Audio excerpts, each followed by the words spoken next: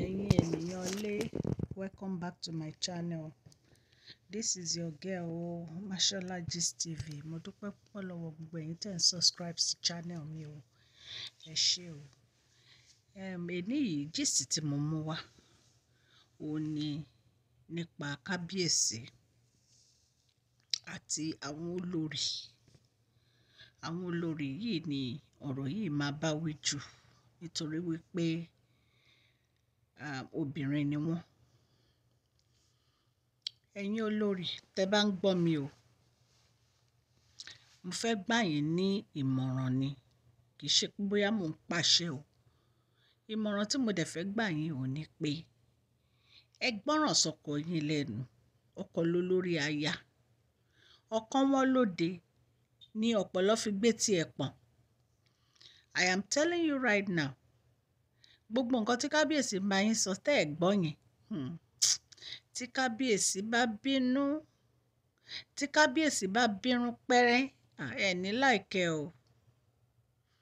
Dr. Lizzy ti sọ tiwọn, wọ́n ní àwọn ò kíà káwọn jáde kúrò nínú palace, wípé kí gbogbo yín kí kábíyèsí lọ ra ilé fún yín níta.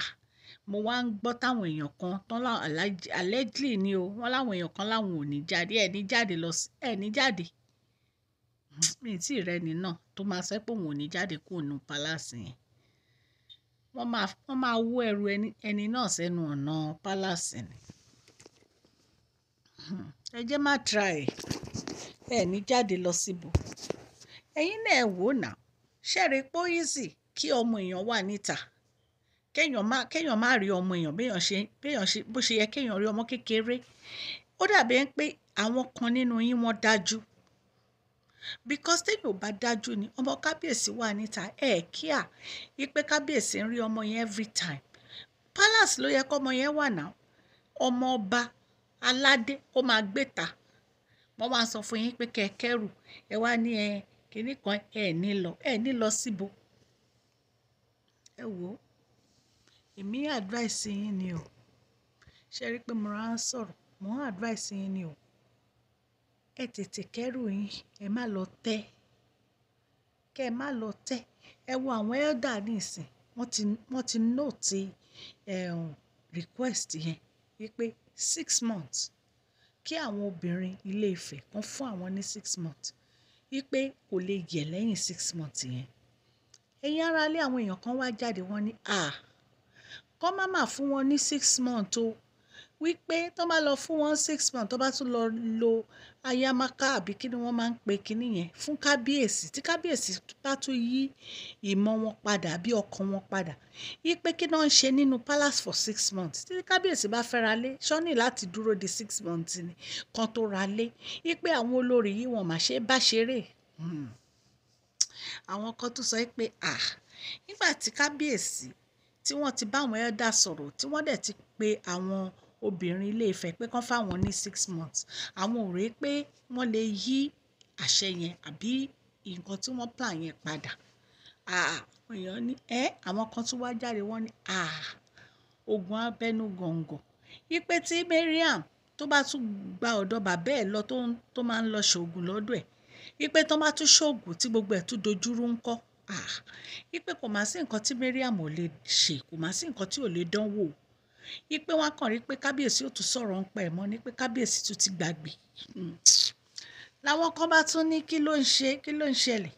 Wípé agbára àdúrà ló wó odi Jẹ́ríkò. Wípé tí Queen Naomi bá bẹ̀rẹ̀ sí gbàdúrà by fire upon them, wípé in fact fúnra wọn náà máa kẹ́rù wọn. Wípé nínú palace ẹ̀ ṣe ló máa dàbí ẹni pé wọ́n rí nǹkan tó ń lé wọn kúrò nínú ibẹ̀. Wípé Ọlọ́run ò tí ì ṣetán láti dìde ni o. Pé tọ́lọ́run bá dìde, wọ́n ní wọn ò ní dúró sínú palace. Ẹ̀yin ará ilé àbẹ́ẹ̀ rí báyìí. Ṣùgbọ́n bá ṣe gbọ́ o, wọ́n ní Dr. Elizabeth sọ pé gbogbo ọ̀nà máa kúrò. Wípé òun ò mind láti tẹ̀lé wọn kí kábíyèsí lọ ra ilé fún gbogbo wọn níta. Wípé nǹkan tóun fẹ́ òun ni happiness. Wípé kí kábíyèsí àti Queen Naomi padà tọmọ wọn, kí happiness dẹ̀ reign. Ẹ̀yin èèyàn lé àbẹ́ẹ̀ rí báyìí. Ní àwọn èèyàn kan tún bá sọ, àwọn èèyàn kan tún wá jáde wọ́n ní ṣé a mọ̀ pé bí kábíyèsí ṣe wà yẹn wípé kábíyèsí wọ́n miss Queen Naomi gan, wípé ìtorí ẹ̀ ni kábíyèsí fi fẹ́ tètè mú Queen Naomi àtọmọ wọn padà wá sínú palace, wípé ṣùgbọ́n wọ́n máa ń sọ pé òrìṣà jẹ́ ní pé méjì obìnrin kò dénú, wípé ṣé àwárẹ̀ pé gbogbo àwọn olórí yìí ṣé ni wọ́n ń dùn sí bí kábíyèsí ṣe ń go after Queen Naomi ni, wípé ṣe bí Ashley ṣe bó sọ rí pé wọ́n máa tẹ̀lé Queen Naomi, wọ́n máa ṣe bí Queen Naomi ṣe ń reject wọn tó kábíyèsí ò dẹ̀yìn o, kábíyèsí ń tẹ̀lé Queen Naomi kiri, wípé kábíyèsí ò lè control ara wọn, wọ́n ní Ashley ló sọ bẹ́ẹ̀, ṣó ti yé yín, wọ́n Ashley ló sọ bẹ́ẹ̀ pé kábíyèsí á máa gbọ̀n tẹ̀lé Queen Naomi kiri, wípé kábíyèsí wípé Queen Naomi dẹ̀ máa treat kábíyèsí badly, wípé bọ̀ kábíyèsí ò ní dáhùn ṣe náà máa gbọ̀n tẹ̀lé Queen Naomi kiri. Àwọn kan bá sọ̀rọ̀ náà bá dé tí kábíyèsí bá tẹ̀lé Queen Naomi kiri kí ni tiẹ̀, wípé ṣé òun ló máa sọ bí kábíyèsí ṣe máa rìn fún kábíyèsí ni. So allegedly àwọn nǹkan tá a gbọ́ ní ìta ní ká mú wá fún yín o, ṣó ti yé yín, ẹ̀yin olórí mélòó ni mo pè yín, ẹ jẹ́ kí n sọ tòótọ́ fún yín, tí kábíyèsí bá ti ra ilé ẹ tètè kẹ́rù yín ẹ lọ bẹ̀, ṣẹ́bẹ̀ pé ẹ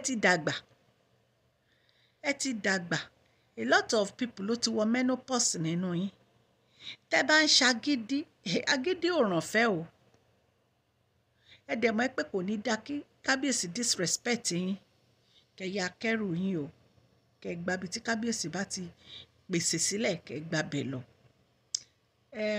Mo dúpẹ́ lọ́wọ́ ẹ̀yin aráalé, gbogbo ẹ̀yin tó yẹ pé ìgbà àkọ́kọ́ nì tí ẹ̀ ń wá sórí channel mi, Ọlọ́run Elédùmarè á dúró tì yín, á wà pẹ̀lú yín, òkè lọ́lá yín á máa lọ, ṣùgbọ́n ẹ má gbàgbé kinní kan, ẹ tẹ subscribe button yẹn so that tí n bá ti post any gist ẹ máa rí, ẹ̀yin tẹ́ ẹ ṣẹ̀ join mi lénìí, Ọlọ́run Elédùmarè á dúró á gbọ́ àdúrà yín o, ojú ò ní tì yín o, ẹ ṣé mo dúpẹ́. Share this video, like and subscribe. God bless you.